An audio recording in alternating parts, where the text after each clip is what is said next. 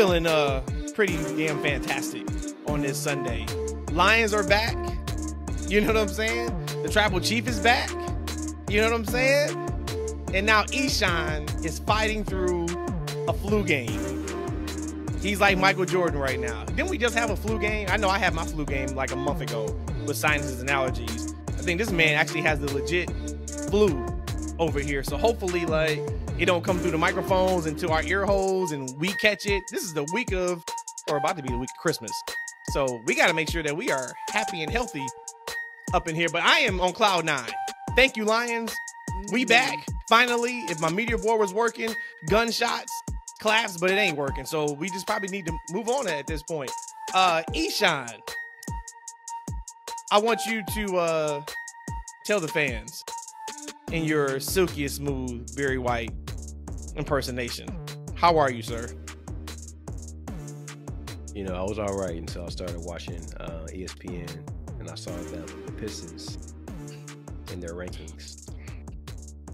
And you know, I didn't text you guys because I was like, no, I'm already sick, and I didn't want to get sicker. But I think I'm done with the NBA. Where we at? 23 in a row now? 22 in a row? Yeah, somewhere like that. Yeah, with no end in sight. Yeah. Draymond out indefinitely for the rest of the season. Another, Michiganer. I'm done. We're gonna start again in NBA next year. And we got a long way to go. Before I intro the pod, Rhodesia, Monday Night Raw had your two favorite wrestlers on Raw, CM Punk and Seth Rollins in the ring. Friday Night on SmackDown had your Dylan favorite wrestler in the ring, Roman Reigns. Mm-hmm. Where are you at right now in terms of being high on cloud 9 with your favorite wrestlers being back on WWE TV? I got a new favorite, Dylan. And this person was super duper ice cold, super frigid temperatures. Man, if I had, I would be hitting that button right now. What in the F-U-C-K? Button right now. Welcome back, AJ Styles. Immediately made me interested in him. Yes. And y'all know I've been super out on AJ. I think Eshaun has been out on AJ since like 2020. Mm-hmm. I have been like, I don't care. Y'all was clamoring for him for the match with Roman and Saudi. And I'm like, I don't want to see that, man. Like, nobody cares about AJ Styles. It was like every single week on social media. Oh, AJ's supposed to be back this Friday on SmackDown. I don't care about AJ Styles. AJ Styles shows up, hits LA Knight with a clothesline, dressed in all black. I was like, man, I care about AJ Styles. I'm here for AJ Styles now. This dude put on like 20 pounds of muscle. Yeah. This is the best I've ever seen AJ look. Him, Orton, and MJF on the same HGH plan.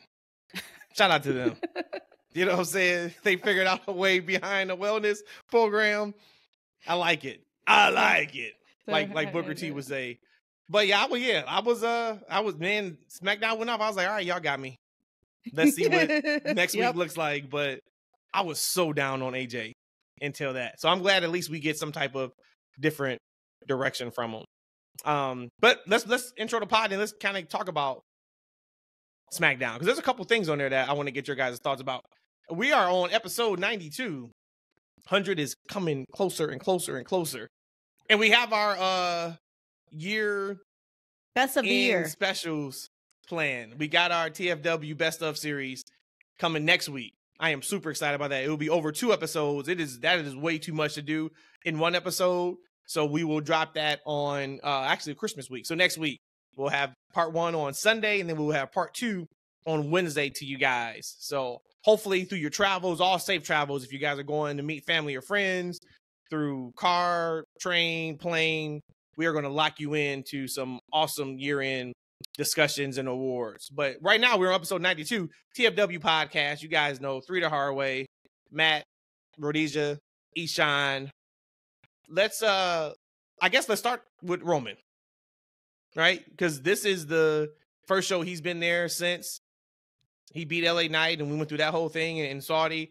And what I can say is, like, immediately, for the first time in a really, really long time, it felt like Roman His presence wasn't needed. And that's a good thing. That's a great thing. It's a good thing because they have a lot of star power now on SmackDown that it felt like just the icing on the cake, and it wasn't like a main ingredient to make the cake taste good for that particular week. What'd you guys think of him starting to show off and then his promo? I absolutely loved my second favorite wrestler now. Just the energy once that music hits and he comes out. I was interested to see him and Randy already kind of, first off, they did come to blows, but for them to get in the mic and talk to each other, I was wondering how he's going to go back and forth on that. I thought they actually did a really good job on their back and forth. Talking about some, I ain't the same Roman back in 2000 and blank. I'm different. And then he's like, yeah, I see it. I see that you're different. I mean, just that whole interaction. I didn't think I was going to get the payoff quite yet, but I know we had to get that to be able to get Solo and Jimmy against Randy in some form or fashion. But overall, super excited to see him. Like you said, he still has the aura. He's still him. There's no doubt about it. But it was almost like, okay, Roman came back. Yeah, it was good. Yep. I really enjoyed it. I forgot what the Undisputed title looked like for a moment. Let's look it up. He's silly. No, I ain't seen it in so damn long. But you forgot to turn yellow. Yeah, that's going to turn yellow, man. Whatever, it looked yellow to me. It looked yellow. But yeah, it was a good segment. As you said, I love the back and forth between Randy and Roman. I'm ready for him to lose that title, y'all. Well, we know it ain't happening to Randy, but I think probably what I was most excited about by the end of SmackDown was my assumption was we would just get Randy against Orton. Randy against Roman at Rumble. And I was good with that. I was good with that just because I'm like, this is a great spot for Randy to be in. We haven't seen this version of Randy against this version of Roman at a high profile pay-per-view. That's a big match, even though we know Roman's not going to lose. That's still a pretty marquee match for the Rumble. And then I thought that was going to lead to Solo versus Randy at Mania, which still may happen. But now there's a lot of LA Knight integration still with the bloodline in Orton. Now you throw in AJ.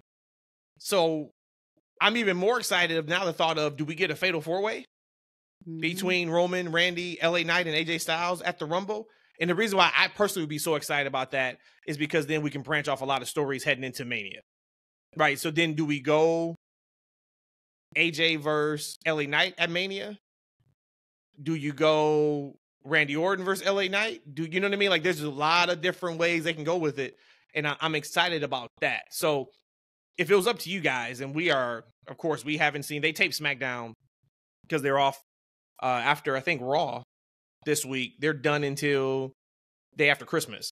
So typically with tape shows, well, back in the day anyway, not much happened. That's kind of changed now. We've seen that with NXT, and we'll, of course, talk about Ilya Dragunov and that whole thing that was online.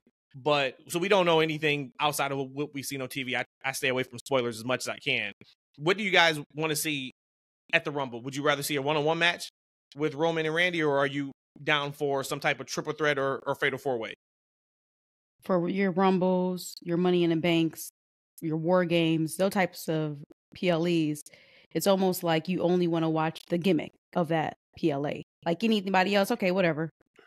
But now when you said like that fatal four-way, holy hell, to have like such a great championship match that's not just like a throwaway match at a Rumble, man, like that is piquing my interest. And then when you were talking about that, I'm like, what an embarrassment of riches that you're talking about a fatal four-way that solid, that high profile, and you still got a Rumble going on.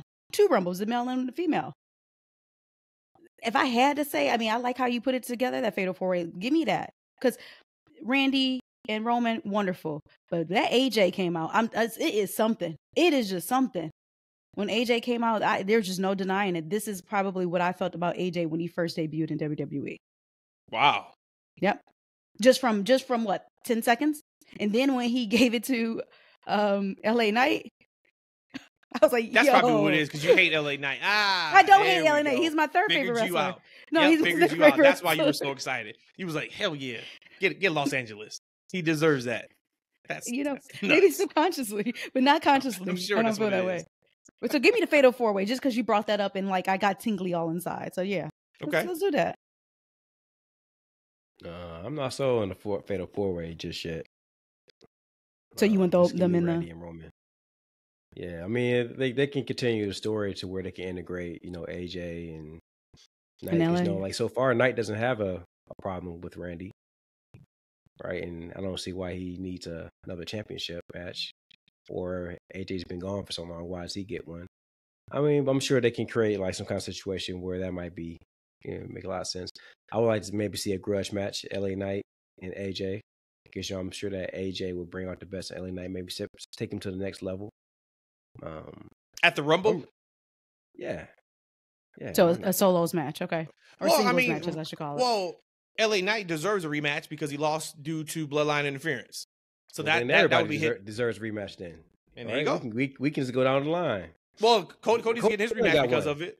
He ain't got no goddamn rematch because Who else deserves a rematch?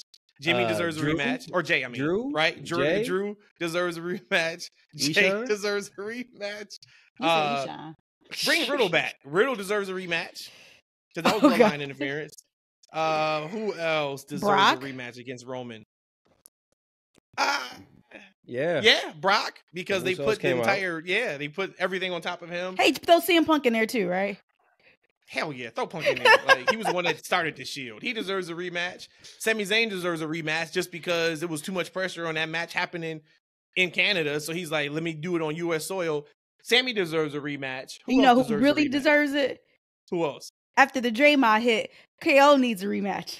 KO needs a rematch just because we knew Rumble was just a backdrop to get to Sammy leaving the bloodline. Absolutely. Draymond Green needs a rematch because he's been doing this to the NBA just to get to the Tribal Chief at like WrestleMania 55. So Draymond deserves a rematch. Who else deserves? And last but not least, Stone Cold Steve Austin needs a rematch because that was supposed to be the match last year, but Austin knew he was just going to do the job, so he didn't want to do it. So they really haven't wrestled yet, but give him the rematch too. And throw the Rock in there, special guest referee. On this video. And Miz deserves a rematch. You know what I'm saying? Because Miz is just always there whenever you need him. He's always there. He deserves that rematch too. So you went out. The last person that you were on was Draymond Green. Hell yeah. No, I'm there. You'll hear it on the playback. Don't you worry. You'll see all the people that deserves a rematch. Gunshots too. I just booked Roman's next 12 feuds in the last 45 seconds. I think you booked the Royal Rumble. I think instead of actual 30-man match, we have a 30-man rematch. This is what I wanted them to do with MJF at World's End. All these issues. He's damn near getting there. Autumn Devils. It did feel like too, outside of like the Roman AJ of it all, it did feel like watching those tournament matches on SmackDown that those talents, this was like their answer to the Continental Classic. Those matches were really, really good. Mm-hmm. Like KO and Theory went out and killed Carmelo and Grayson, and I thought they did a fantastic job of setting both of them up to succeed. They have fantastic chemistry. We knew that and saw that in NXT. So I thought that was like best case scenario. Hey, if we're going to make Carmelo a big deal, which they did with that promo video package, and then have that match, who can we put him in here against that's going to make him look great? And then he can also make that person look great. I thought they did an awesome job of making each other look fantastic. But watching those matches, I'm like, man, they're going for it in these matches. And I just wonder if anything is like, well, hey, AEW, if you want to do a tournament and put on great matches, we can do that too. And let's kind of see it. I thought that was a really good thing on SmackDown. The Melo match, I want to touch on that just for a hot second. With the video package that we got, I was like, this is about to be one of those great showings. Melo comes out, looks like he belonged. And it looked to me, he felt it. And he's always been him. He called himself, he's him. But I knew he was going to lose. So once again, and this has been, like I said, a few months ago, I usually don't get surprised by WWE. It was another moment of where I was like, wow, Carmelo won the match. Like, I didn't even, that was a surprise to me. I never would have thought he would have, especially after the great video package that he had. And Carmelo looked like he belonged. Keep him up there. Don't send him back to NXT, please. They got to finish that story first. Yeah, buddy. I'm so tired of stories. He can. So tired of stories. He'll probably do double duty for a little while, though. Yeah. He'll definitely do double duty for a little while. I think he does have to finish the story with Trick. And maybe January 7th, which is a Sunday. It'd be technically officially our first pod of the new year. Maybe that's when we can have the conversation on Carmella. Maybe that should be the whole episode because we've been waiting for months to hear this from you. Okay. All right. Yeah, So let's do it at January 7th. Okay. Let's see where he is with this US tournament. See where Trick is, because nothing's changed from my thought. I should have recorded it and I could just press play and I'll be like, hey, I said this 6 months ago. This is what it was. Karrion Kross. I don't care about the haters. I know this is probably Karrion's like 13th reboot in the last year. I don't care. As much as I can get Scarlett on my TV screen, I want Scarlett. I'm a big Karrion Kross guy. I get it if you're probably not. I understand. I am. Looks like we're getting another reboot.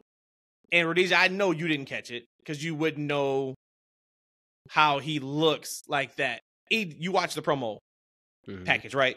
Right. Okay. Karrion basically talks about this all is working out the plan. And he shows the video of when he made his return and hit Drew and staring down Roman. And during the video, there's a moment where there's a shadow of a bald-headed guy. That is Paul Ellering. If you guys don't know who Paul Ellering is, he was the manager of AOP in NXT. AOP has been under contract for months in WWE. I heard that. Spoiler. Yep. And they just haven't used him. You should have gave the alert. Just like Nia was under contract for months and they didn't use her. So if we can get Karrion Kross aligned with Paul Ellering and AOP, man. Period. Again, sign me to F up. Into the 14th reboot of him. But I'm a Karrion Kross. And then he deserves his rematch against Roman Reigns. You know what I'm saying? In this version of Karrion Kross. Now we booked it to hell yeah. See, we should just book the damn territory of who deserves a rematch against Roman Reigns. That's a hell of a segment. Out there, y'all listening, you tell us who deserves a rematch against Roman Reigns. And it don't matter if they never wrestled before. We still name it as a rematch. Who deserves a rematch against Roman Reigns? I'm here for it. They have to be active wrestlers? Hell no. Oh. Not at all. Hey, before we go further, Rhodesia deserves. I will have to say that I was, getting my lawyer on the phone. I didn't know I need to, sue Randy Orton for, gimmick infringement. Twice. He dropped it twice. Daddy's home. He didn't say he didn't put the big on there, so I let it go because I like Randy. I want him to do well, but my fingers on the trigger. My man said I want him to do well. What's your guys' thoughts about Karrion Kross? And looks like he's getting I mean, maybe it's not even a reboot. He's just revisiting. Hey, everything's coming to plan. I thought that promo would have landed so strong if he just didn't lose to Bobby in a match that really wasn't competitive last week on SmackDown. Did we not know this promo was coming? Because then you should have protected Kross against a match with Bobby. But whatever, right? Because whatever.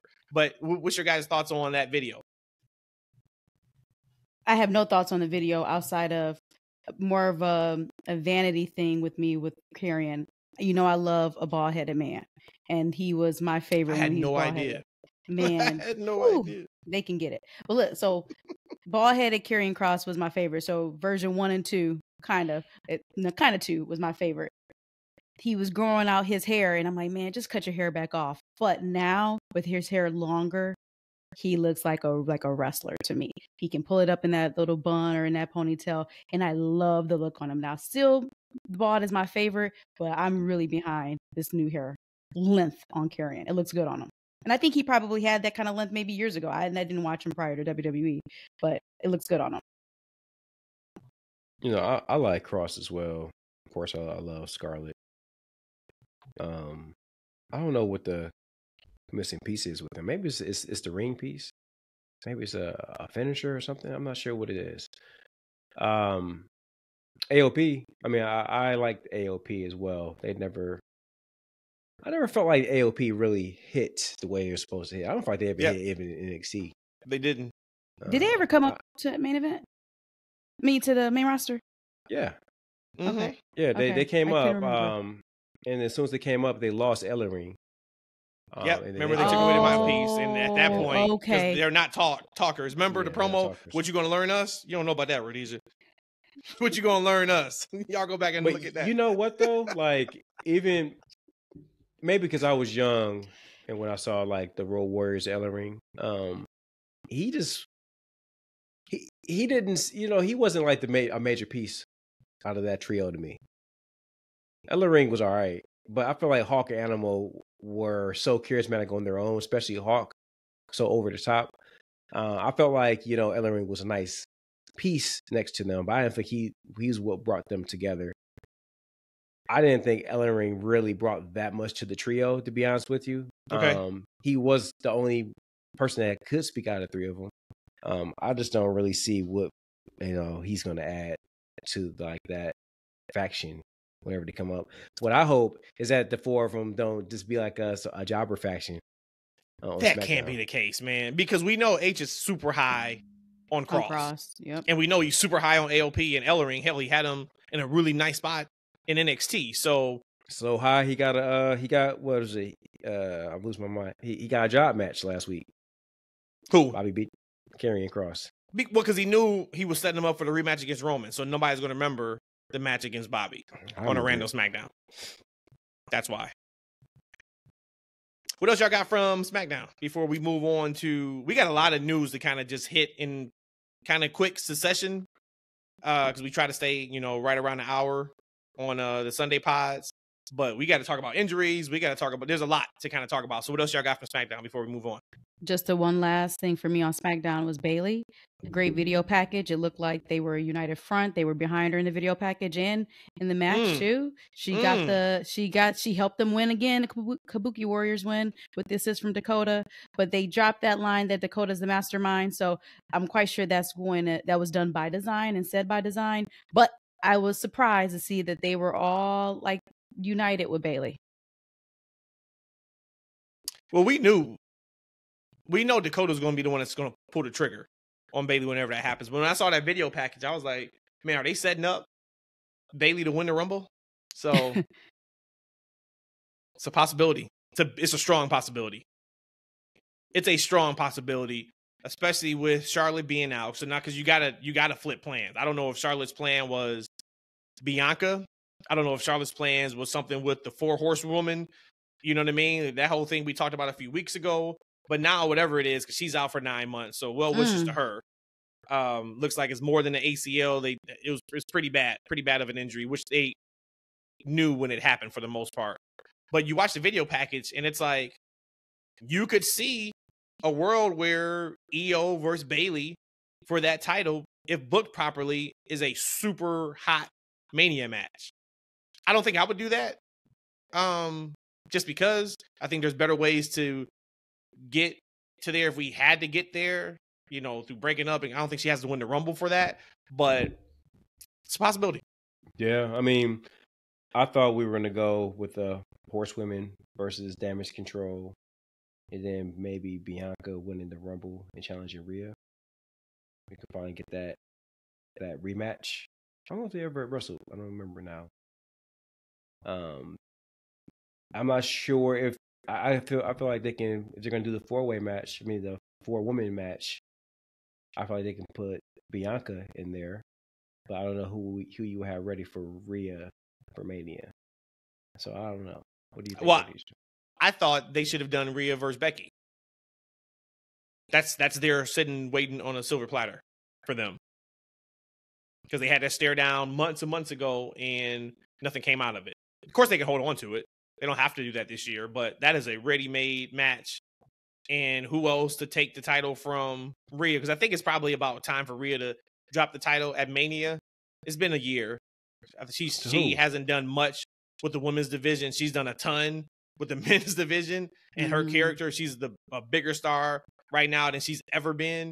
But it's not like this title reign has just been fantastic. I think she's only had like 3 or 4 defenses, so it hasn't been much at all. Kind of like Roman's reign this year, to be honest. She's just there, though. Yeah. So, but I think that it's time you can pull it off of her. And then if you think about like that Raw after Mania and then that SmackDown after Mania, you could theoretically, you could have Becky as champ, Jade Cargill as champ, CM Punk as champ, Cody Rhodes as champ, Like, that is like, yo, craziness. So That's why we watch, right? That's why got that right. You got that right. Where y'all want to go? Y'all want to go? Y'all want to talk about Liv Morgan doing her best Prince Nana impersonation and getting arrested while swerving while she's driving? Y'all want to go there? Do y'all want to go with? I don't know anything about what you just said, but that was funny. I'm just saying. I'm just saying. Do y'all want to go injuries and talk about Kenny being out with diverticulitis? Diverticulitis. The same thing that Brock Lesnar had that put him on the shelf. Y'all want to talk about TV deals? Where y'all want to start? Let's go in order of what you just said there. Let's talk about Liv. You intrigued me there. So what happened? Okay. So Liv Morgan got busted for having weed on her in Florida. I guess Florida's weed is still illegal. That's nuts that people are still getting arrested for weed in 2023, where it's like legal in the majority of the country. But whatever. She was swerving while she was driving. She was doing her Prince Nana impersonation. You know what I'm saying? Killing it. And they was like, okay, this person cannot be swerving while they're driving. Pulled her over. I guess she had like a vape pen and some type of synthetic something in the car. Got booked. She's out already. No heat on her from WWE, which why would it be? Maybe the heat is just like, you shouldn't be swerving. You know what I'm saying? Like, leave that to Swerve in AEW. Like, or Prince you Nana. can't be doing that. But other than that, yeah, that's what it is. Case open, case closed. Hopefully for her, you know, she'll pay a fine and that's it. But yeah, that was on Thursday, I think it was. So that makes sense why on the Twitter, because I really wasn't on social media this week, but I would see Liv Morgan and people talking about how she was high and stuff like that. But it was making fun of it and like lighthearted about it. So I was like, it must have been something that happened. Anybody tripping on that? Yeah, I mean, when you first said it, I'm thinking she had like pounds of weed and she's in Miami about to move some weight. I'm like, what's happening here? She's about a vape pen? She could, you know, and it's like if she was doing that, it's probably because she needs the money, right? Then it's like, you know what? H, give her the rematch against Roman Reigns. Give her that hot payday. So she ain't got to worry about out here moving weight like she's Pablo Escobar. You know what I mean? Where's the gunshots at? Boom. Maybe next week. That thing's just spinning right now. I hate this media board. Eshaun, you've partaken in CBD before, right? You said it mellows you out, it chills you out, all that kind of good stuff. If a police officer stopped you for having CBD, right, not even THC, stopped you for having THC, what would you say to that police officer? I mean, it's a different conversation because in Georgia, CBD is legal. So, Florida, hey, see, in Florida, smoke ain't legal yet. So, y'all got to get the right people in positions that can make these decisions. I think they've tried to legalize it a couple of times, and it's been denied each time. I think it's up for another vote sometime next year. So hopefully people of Florida, you know, come and stop. So that way people like Liv Morgan can enjoy their downtime, right? She out here, you know, she's injured. She's trying to feel good. She's hanging out with Lana for the past couple weeks. They doing their thing, and here they come disrupting her. I think she need to be careful with that synthetic stuff, though. Yeah, you never know. That could be why she was swerving. Yeah, that probably was the reason why. It could be why she was swerving. So she did that. Word comes out, I guess, midweek, probably. And we touched on it a couple weeks ago. This is when I went on my whole, are we getting Mercedes back or Sasha Banks back? But it looks like it's pretty much official. There is no plans. There is no working plans at all to have Mercedes, Sasha Banks coming in to AEW. So we saw her at All In the crowd. At that time, it was just like, yep, it's basically going to be a formality when she gets healthy. She's coming in AEW. Something changed. I do know her asking price is really, really high. I do know that's why she's not in WWE right now, is because I think her and Triple H had conversations when Triple H took over the book and she gave them her price. And remember, the reports were some of our top guys don't make that. I still think she's worth it because I can tell you just by our views alone on YouTube, when we do shorts and we talk about Sasha Banks, those numbers are pretty high. So there is evidently a vast majority of Mercedes Sasha Banks fans that will follow her wherever she goes. And there's probably even a lot of Sasha Banks fans that are not watching WWE right now because she's not there. I think she brings that type of attention to wherever she goes. But it looks like they're out on AEW. I don't know if it's just financial or if it's a creative thing too, where it just ain't the right time, right place right now for Mercedes to show up in AEW. or maybe she already has some type of secret kind of deal with Triple H to come back. You got to bring her back at the Rumble, right? Like, if that music hits and Michael Cole says it's boss time, that's when it's like, oh, that's goosebumps right there. Because we got to have that moment. Now, do you have that moment along with Jade or what? I don't know, but we got to have that holy shit moment, I think, at this Rumble. And it could be Sasha Banks, but as of right now, AEW ain't in it. I don't think she's going back to Japan because her new Japan deal is up. So 1 + 1 = 2. There's only one other major game in town that's going to afford her, and that's WWE. So once again, we've talked about this before, but now knowing that, it looks like this is factual, actual information. What's your guys' thoughts about, it looks like there's only one game in town for Sasha, and that's WWE. For the record, I have always said that she was going to be number 30 in the Royal Rumble. I guess I had my years off. I said it for 2023, but it's 2024. So Sasha Banks will be number 30 in the Royal Rumble. Spoiler alert. But just a couple of thoughts on what you said there. Make your money. Know what you're worth. Go out there and get it. But at the same time, I can understand, and I was trying to pull up the actual list here myself so I didn't talk out the side of my ass. But if she's asking for this outrageous amount of money, to my memory, Sasha gets injured a lot. So she's taken a lot of time off from wrestling. Do you want to give somebody that much money who seems to, and again, this is just off my memory, I was trying to pull up the full list of all her injuries, but there's someone who gets hurt all the time. Do you want to pay her? Yeah, she doesn't get hurt all the time. Not close. Not even close. I just always feel like every year there's some kind of injury. She's gone for some time. Yep, she's not injured a ton. Not out of the ordinary. She's not injury prone or anything like that. In my mind, it feels like that. Maybe it's because she wrestles really hard, and I have a gripe with how hard she wrestles with like her thinner or stature. But get your money. If you can get it, go ahead and get it, and hold out. And it shouldn't matter if the top guys are getting X amount of dollars. You're going to be bringing that attention to WWE and back to it. Like you said, when we talk about Sasha Banks, those numbers skyrocket. Get your money, girl. Yeah. I'm not going to talk about her contract. I hope that she does come back for WWE. She says she's going to be ready to go in January.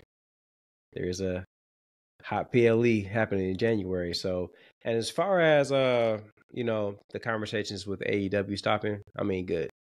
Because I never want her to go to AEW ever, to be honest with you. I mean, that's no shot against AEW. I just don't feel like they have enough spotlight or attention on their women's division to really be able to properly utilize her. Looking at that roster right now in AEW for the women, they got a lot of up-and-comers, but I just don't feel like it's befitting of a Sasha Banks or a Mercedes Mone right now. If she can go back to WWE, I mean, it's a smorgasbord of talent for her to kind of interact with, and I would love to see her in the ring with. So if the game plan is to get her back at the Rumble, I'm all for it. I'd like to see her win it too. I would like to see that 4-way match. That 4-women's match. But we haven't had it. Yeah, I like to see her challenge for a championship too. But I kind of do want to see her in that 4-person or what is it, 4-women's tag match? 8-woman tag. Yep. Yeah. We have not seen them as a collective unit in WWE before. So now, if that does happen, we know we got to wait until 2024 with the Charlotte news. They're saying 9 months now. They haven't done the surgery yet, so that's just a rough estimate timetable. And I'm like, man, 9 months. You're talking about damn SummerSlam. Yeah. Yeah. You know what I'm saying? Like that's a tough pill to swallow. So once again, best wishes to her. Best wishes to Kenny. He's out indefinitely, and he wasn't a major spotlight on AEW TV. But anytime like you lose him, he just came off that ridiculous match with Ethan Page on Collision last week, and then for him to be out, they said like he was just in so much pain, and he thought it was a hernia that was acting up. Just think about the pain these wrestlers go through. Kenny was out damn near a year, getting all these types of surgeries to get his body back. They say diverticulitis is like one of the most painful things you can imagine you could ever go through. Here's this man worked a match with Page, right? It flares up. He goes out there, cuts a promo, high as a kite, which is hilarious. Promo sucked, but he was high as a kite. It looked like anyway. Comes back and he's just like, man, like I think my hernia is messed up again. Like it's acting up. They tell him to go to the doctor. Doctor's like, yeah, you have diverticulitis. Like this man is still on the road, moving and working. It's like, God, like we just gotta appreciate what they do for our entertainment. But he's out for the foreseeable future. There is no timetable. So who knows where they were going with that story? They gotta figure that out now too. So that's another. And I was never high on him and Jericho together at all. Wasn't high on it.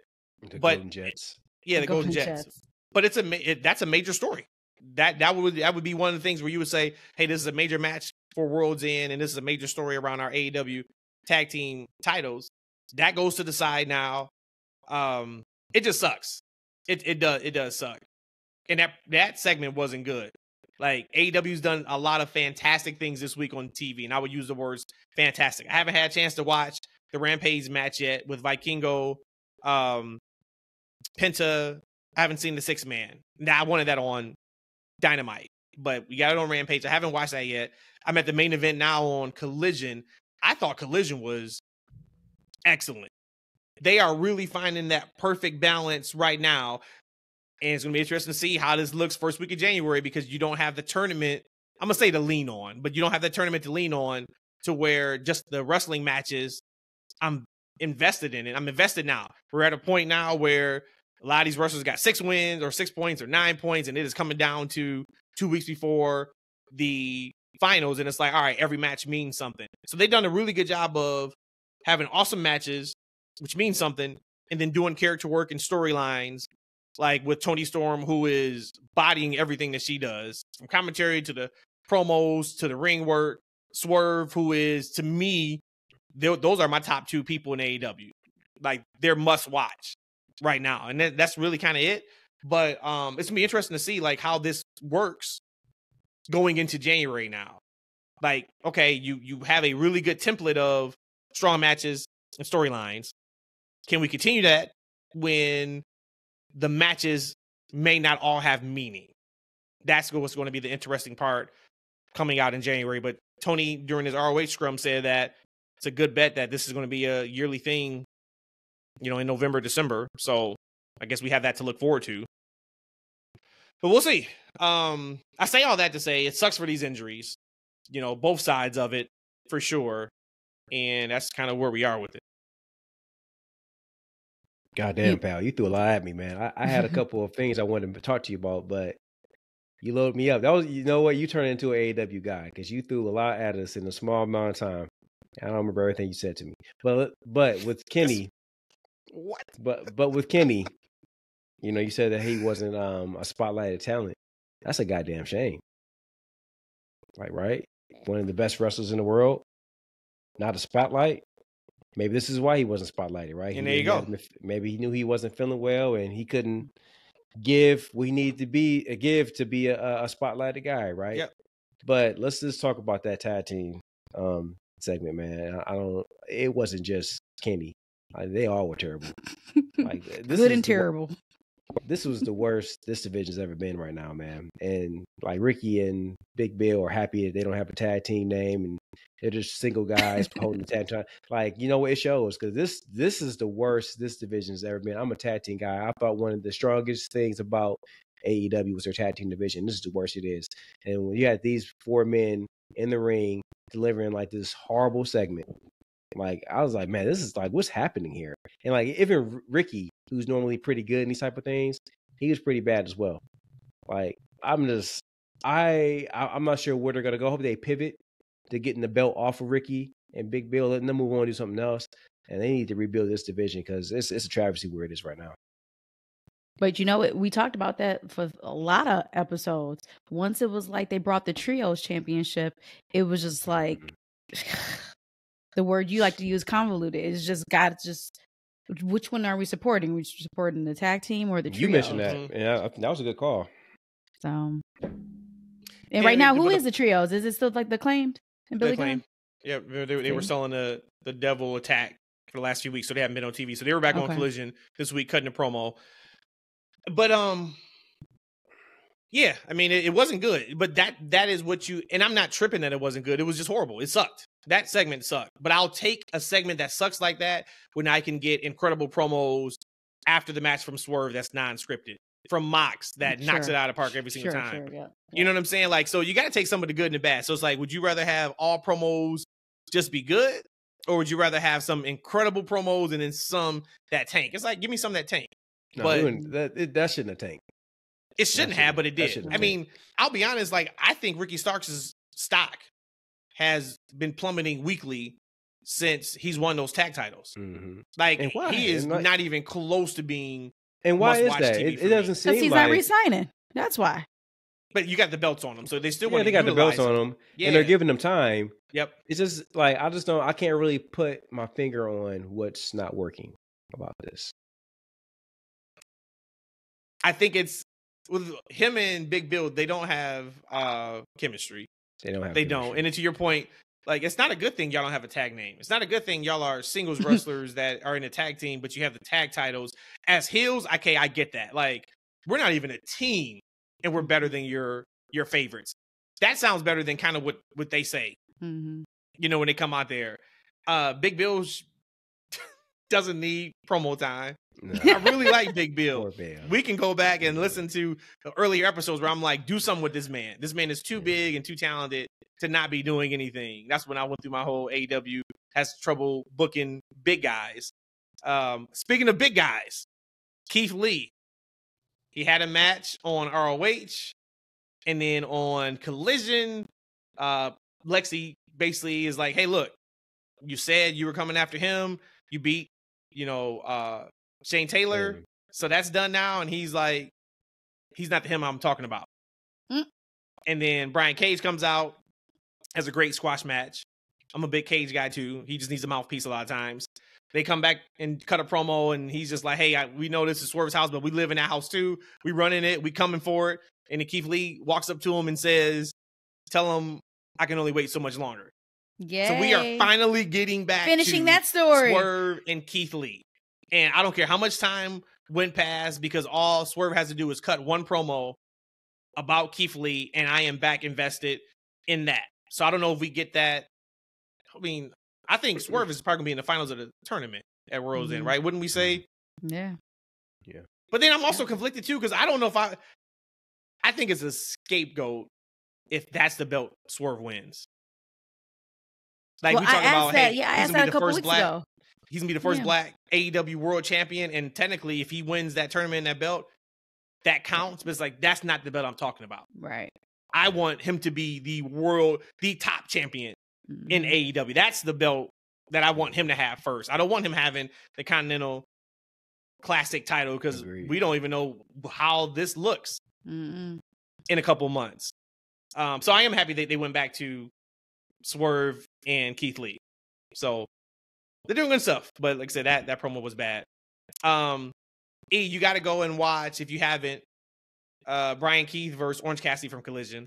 Anybody else who hasn't watched that, go out of your way to watch that match. That's awesome. If you don't know about Brian Keith, one of the hottest indie guys out right now. And he came out to Still Tipping.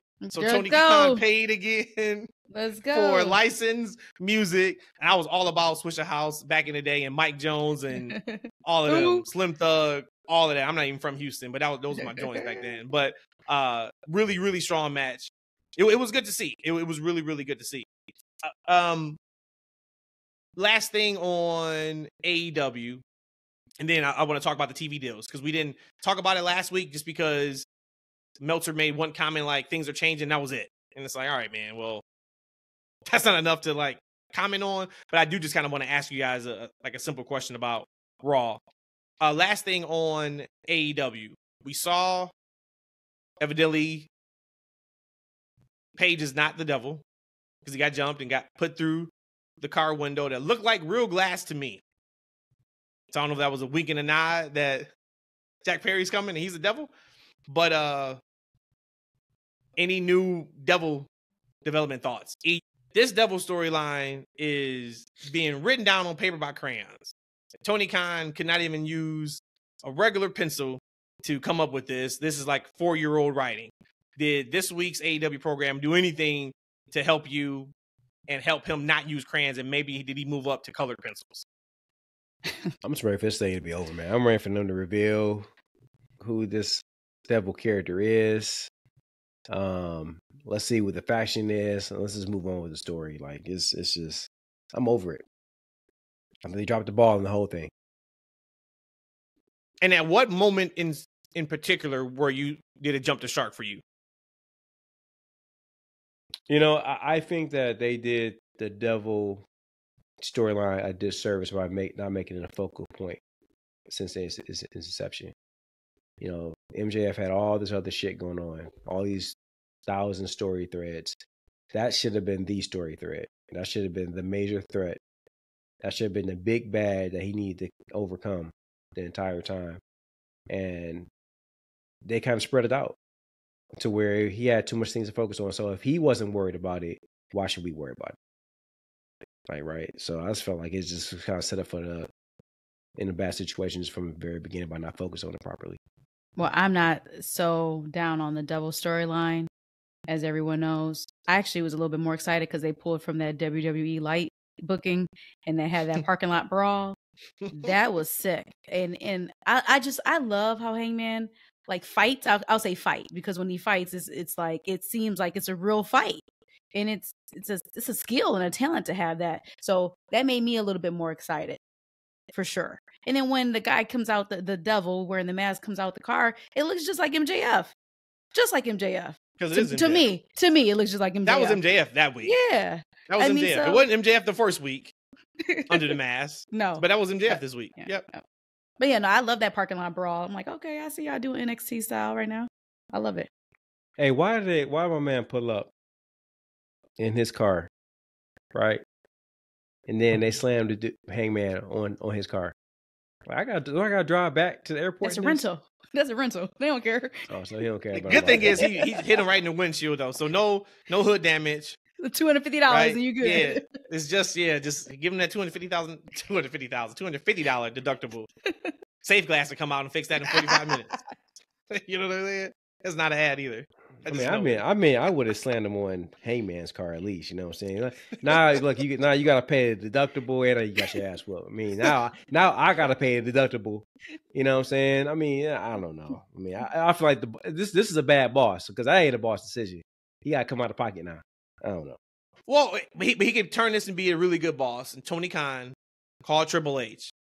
Give Hangman the rematch against Roman Reigns. It's a big money match. Oh, you know what I'm saying? Big money match. He could It'll pay be a fight. for their rental. Be a fight. Yep. You kidding me? Mm-hmm. That's how you can turn it upside down. I'm sure you got a kick out of it. You see Tony Khan basically saying that like people are picking on him. It doesn't matter how good the shows are. People are going to find something to be upset about, and how he's the only person that's still standing. Going against WWE for like the last 20 years, they've all gone, and it's hard to do 52 weeks of TV, even as a fan, to keep up with it. And he feels like everything's been great, and he's just going to keep staying the course. Yeah, it's on. He opened up the ambulance. I got his little his quote here. He says, "To be AEW is to be under constant attack. You do a great show, and the next day somebody's saying something negative. You do 5 great shows in a row, somebody says something negative. You break the ticket record for the most tickets sold ever for a wrestling show in history of the world, and somebody has something bad to say about it. At this point, I don't even worry about it." Talk that shit, TK. Yeah. Talk that shit, TK. Don't worry about it, man. Keep not having your arenas filled the way they were years ago because you don't want to listen to it. But that's two totally separate things. Oh, you can't do that. You can't do that. You cannot come out and throw shots consistently at WWE. That's true. When you guys were on that's top. True. That's true. Yeah. And talk about how you are beating them and you are a challenger brand and we're coming right after them. And then just a couple months ago, you call them bald-headed assholes when y'all went head-to-head against NXT. And then you threw a shot at Undertaker and you threw a shot at John Cena for their drawing power because that was the lowest they've ever drawn, even though you lost that ratings. You can't pick and choose when to play the victim and when to go at the other. No, this just goes in cycles. It goes in cycles. You are going to be up sometimes. You're going to be down sometimes. When you're down, you need to take your lumps, figure out what's really not working, and then attack that. But to say like, hey, no matter what we do, we get you know, yeah, we know who that, but we know what segment of that fans are. We know they don't, anything that you do, they're not gonna, we're not talking about them. We're talking about people like us that truly care about the health of the professional wrestling business, that wants the best we can get. When we have critiques, you need to listen to those critiques. And it's so funny because under that video, it was just one video. That video was out everywhere. But I just saw so many comments. And it's like, that's why they're in the position they're in. Because what he said in that tweet, though, is not incorrect. That's factual, and that's real. And that's with anything that you do in life. So I don't have a problem with him coming out with that. Now, behind the scenes, is he working at trying to improve his product? That's what I care about. But what he said on Twitter, that's true. Because you could do everything right and people will still complain. We know about that already. Okay, but but that is, you can't say that, but then the last 2 years tout that you were Booker of the Year in the Wrestling Observer newsletter. And so if you're touting that you got the most votes for being the best, when there's negativity, you can't just say like, oh, well, people are just always going to complain. You weren't saying that 2 years ago. So what should he say? Because if there was anything that was negative 2 years ago, they attacked it. I remember the tweets of, hey, Tony, you should switch the I can't remember exactly what it was, but it happened a couple times. Hey, Tony, you should switch the video montage before the match to show why people are invested. And Tony would legit respond and say, that's a great idea on it. And then the next week they would do it. Now, maybe he's getting so much negativity that he can't control or do everything at once. But just to me, when I saw that, I was like, I did feel like it was a little bit of playing the victim card. And I also felt like a little bit of, so you think everything's perfect. But I don't feel it that way. But I can see why you say that, and I can appreciate that. But I don't take it that way. It could just be our different perspectives on it and our different views on AEW. No, it's definitely with Tony. When he was on Busted Open years ago, and he said that the more things he has to do for the company's better off from it. Like, I knew they were in trouble. That's not how any business should run, to where the one person feels like he has to do everything in order to be successful, especially that big of a company, like that big of a company. And so in that moment, I knew that he started insulating himself. Like, look, it's all on me, and I'm the only person that can do this. And that's the bigger problem with the company. But with that being said, I do feel like majority of the shows lately have been pretty good. The Continental tournament has been pretty good. They have a lot of good things going on with the show. I feel, like I said, I think the Devil storyline has been a little convoluted, but that's just one component of the actual show. I think majority of the show has been pretty good. So hopefully he's starting to focus in on what made that company great originally. I think another part of it has to be the tag team division. There's definitely room for improvement. I just don't know if he has the right people or mindset to make the improvements that need to be made. I feel like he started to insulate himself a little bit. And I think that Vince McMahon, that was one of the mistakes of Vince McMahon. I felt like he insulated himself around a bunch of yes men that only told him what he wanted to hear. And eventually, we started getting the product that we got. I hope we're not getting that with Tony. I hope that Tony starts getting proper feedback and he makes the improvements that continue that show. But I don't know, y'all. Something a little bit lighter, though. Oh, go ahead, Matt. No, go ahead. Because this is much lighter than what y'all were talking about there. I just want to say to Orange Cassidy, the commentary said something like he was the only wrestler to hit 50 matches won. Like, he's won 50 matches in 2023.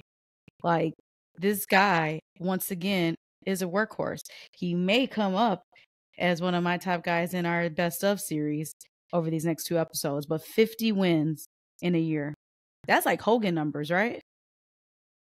We still got 3 more weeks of the year left. Hogan said, so you saying that was a made up number?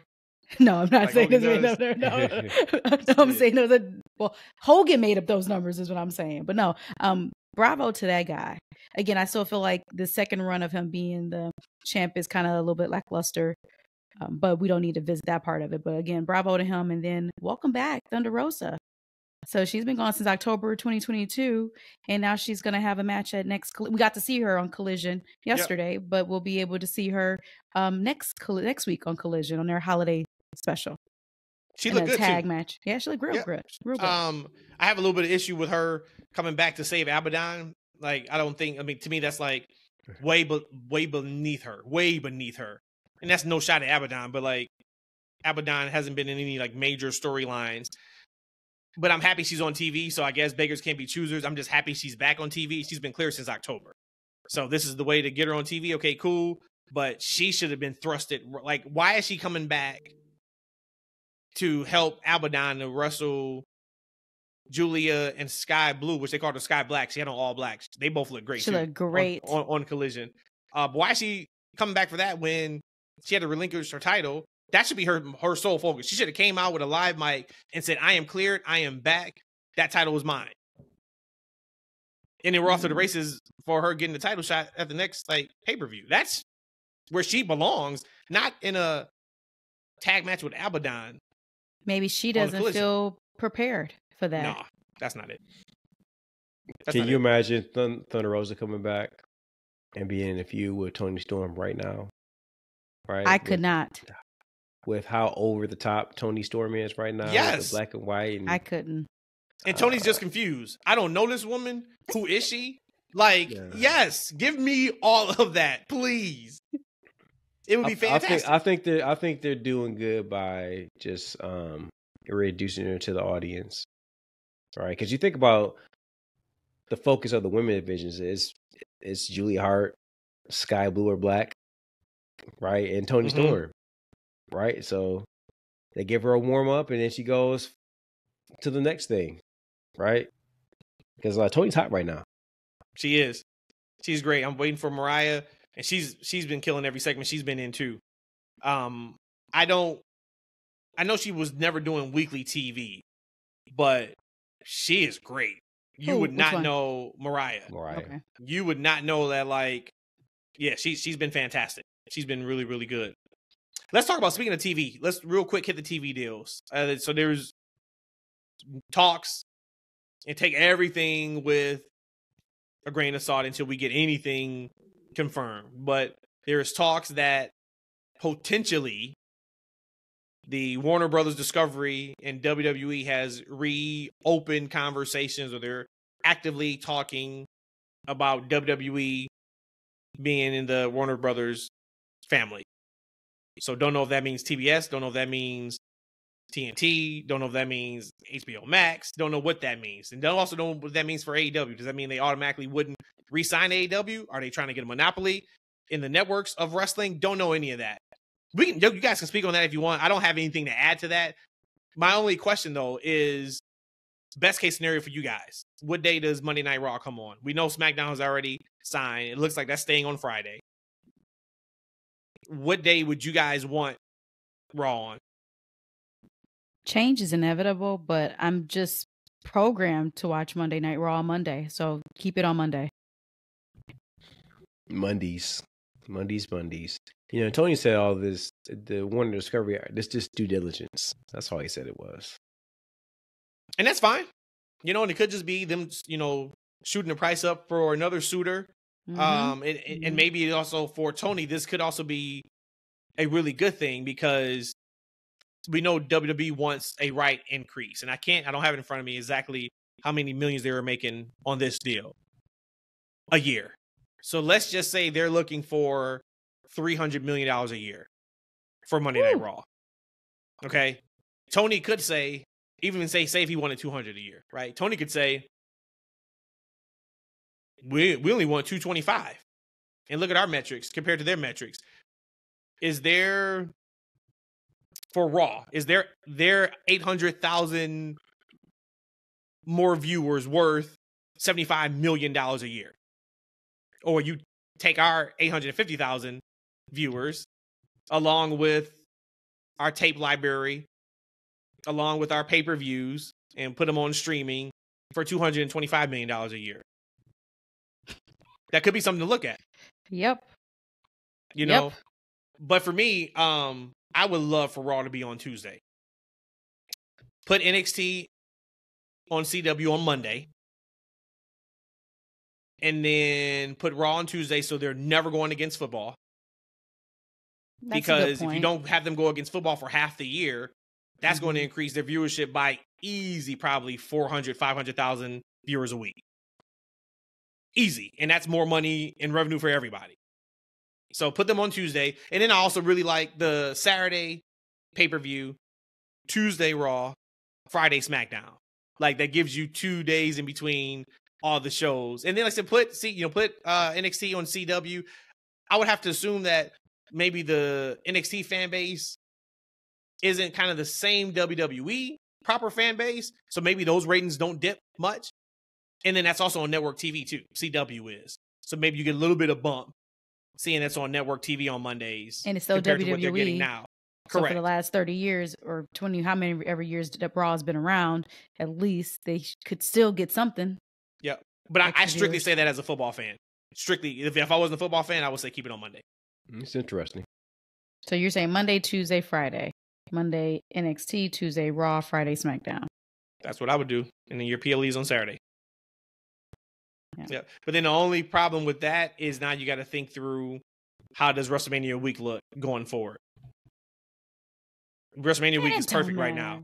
Friday, Saturday. It doesn't matter. Sunday. Well, it matters. No, it does matter if you don't do the Raw after WrestleMania in that same city, because you can't expect fans to come in on a Thursday and then leave on a Wednesday. That's a long WrestleMania. Well, regular fans can't come anyways with the prices of these WrestleMania tickets.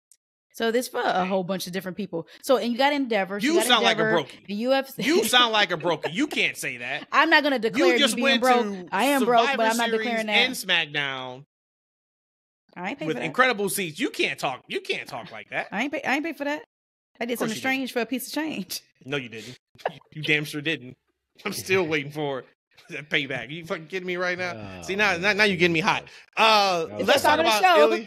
Yeah, let's talk about Ilya Dragunov. There was that's why I said us as like hardcore fans are the easiest to get work. There's somebody took a picture. They also did their double taping this week too, or last week. There's a picture of him on the stretcher, and it was, he wrestled Ridge Holland. There was no video. It was just a picture of him on the stretcher and saying that Ridge Holland and him had a match and he got injured.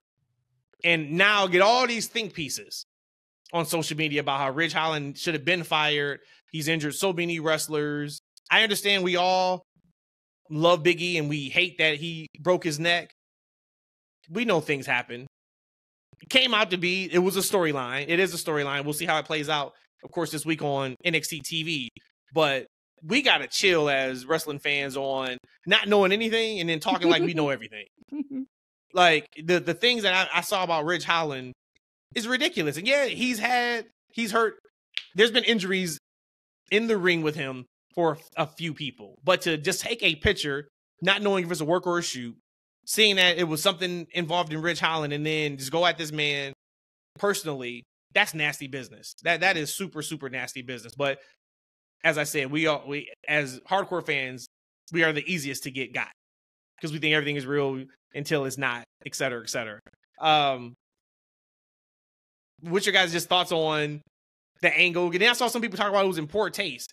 WWE knows Ridge Holland is known for injuring wrestlers, and then they put him in the storyline where he injured Ilya. Like, hello, it's wrestling. Isn't that what we're supposed to do? Like, lean in on real life stuff and use it because we know it'll work. What's the problem with that? Quick question or a quick comment. Shame on me. I didn't know Ridge Holland was in the ring when Big E got hurt. So yeah, it wasn't important. It wasn't in poor taste for me because I didn't even realize he was in the ring with Ridge Holland when that happened. Oh Lord. Yep, didn't know that. And Seth hurt people too, didn't he? Well, remember the whole he was unsafe. Remember, and I shouldn't say that. I don't want that to be cut. Seth did not hurt anybody, but he has been known. Cena's nose. Yeah, he's been known to have injuries in matches that he was in. And he ain't hurt nobody since. But remember, he was the most unsafe wrestler ever at the time. Yeah, Brett didn't like him for a minute. Wrestling fans gotta chill. Y'all just got to chill, man. I mean, yeah, I'm like, it was a travesty what happened to E. And damn, I was hoping we would have E back in the ring by now. Do we get him at the Rumble? So it is possible for him to come back? Last time I heard he was done with wrestling. No, I mean, he's healthy. Like, he's 100% healthy now. Look at now, him, is he healthy enough to take bumps? We don't know, but That's the thing. it's a broken neck. Like, Saraya's been back. Edge has been back. It's only a matter of time. So if at he Mania, wants to do it. If he wants to do it. If I'm wrong or right, please let me know. I thought at Mania time, this past Mania, he did some heartfelt note out to his fans, pretty much saying that this is probably his retirement. Am I not remembering that correctly? Yeah, you're not remembering correctly. At Wale Mania, he basically just said, if I'm done, I don't have any regrets. I am happy. I'm going to be able to live a healthy life. I've done some incredible things, but that wasn't a goodbye. Okay. I'm going to go out and say we get Big E back at the Rumble. Number 30? No, you hype on his number 30. That's the reason why Cody didn't finish his story, because he came in at number 30 and didn't earn it. You keep saying Sasha's coming in at 30. I was like, she better not win it. She's not going to win it. She better not win it. I like Bayley winning, so now she can go after Io. I like that. That's a ready-made story. Oh my God, it's that story again. Okay. I think I'm done. John, what else y'all got? Y'all got anything else before we get out of here? Rhodesia, from a scale of 1 to 10, how would you rate E's flu game? He's definitely not at Michael Jordan level of his hangover that was supposed to be masked as a flu. Hey, chill out. Chill out with that. But I give him a solid 8.5 because I saw him smile a few times, and so yeah, I'm about the smiling thing. So okay, if somebody can smile, then they're putting effort into it. Nice. And he gave a thumbs up. All right, you know what? I had him at like a 2, but that thumbs up got to about a 6. You know what I'm saying? Like, he stayed monotone. I understand. I get it. I get playing hurt. And I appreciate you. Like, you showed up. You showed up. You didn't show up and show out, but you showed up. So I give you a 6. You know what I'm saying? I appreciate it. I just want you to feel better, man. Feel better. Feel better. It's holiday time. It sucks to get sick during holiday time. But we'll be back on Wednesday. And I know we'll break down Raw. I don't know what they're planning for next week's Raw. It must be like some type of best of show. They don't have a show schedule. And then this tomorrow night is not a double taping. So I don't know what SmackDown looks like. Or Raw. We know SmackDown was taped. NXT was taped. So Raw is going to be the last live show until the new year for WWE. So it probably won't be a ton of news for us to talk about. Like I said, so starting on next Sunday, we'll start our best of series. And we would do that on Sunday and on Wednesday. And then I'm going to try to get the categories out on X. So follow us on X if you haven't. That's FNW. This week probably, and then just maybe do some polls on what you guys think. We can share that information. We probably should do like nominees too. I know we got There's a lot of topics we have though. There's a lot of topics we have. So as a team, we need to figure out like the 3 or 4 best of that. And a write-in, and maybe people do a write-in too. Yeah. So we'll have some fun with it. Should be a lot of fun to finish 2023 with the best of series. You know what's gonna be interesting though, Matt? What's that? We're gonna talk about on the shows. Is that Tony Khan's not gonna be Booker of the Year? He might be Rhodesia's actually. He might be Rhodesia's actually. He could. But a lot of people don't like it. For him winning it 2 years in a row to now not being on the list for a lot of people, it's interesting. Hey, E. And he only won. Hold on. E, you going from 8.5 to 6 from that. Go ahead. Truth hurts sometimes. And the only reason why he won last year is because H only had to book from August to December. Right. But that August through December was a nice little run. Besides some of the Raws. December. A couple Raws in December was pretty bad. November, it was nasty. Nasty stuff. But yeah, so we get to go over all that. So I cannot wait to do that. That should be a lot of fun. We out of here, guys. As always, thank you guys for listening, tweeting, messaging. We appreciate you. We love you. We will see you on the next one. Peace.